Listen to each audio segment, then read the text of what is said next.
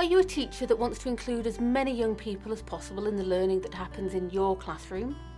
How can you create lessons that are inclusive by design? There are currently over 1 million pupils with special educational needs and disabilities, or SEND, in English schools. This free course will explore some effective approaches to teaching computing to learners with SEND. And you'll learn about a range of activities and resources that will ensure all students are included in your lessons. You'll examine how to create accessible materials, how multimedia can help learners retain information better, and explore the accessibility tools built into mainstream technology. This 2-week course also contains peer-led discussions, trainer interaction, and feedback on your knowledge as you progress. You can learn whenever and wherever you want.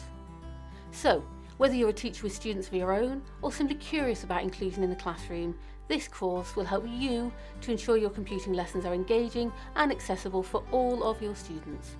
Sign up now at rpf.io/inclusion.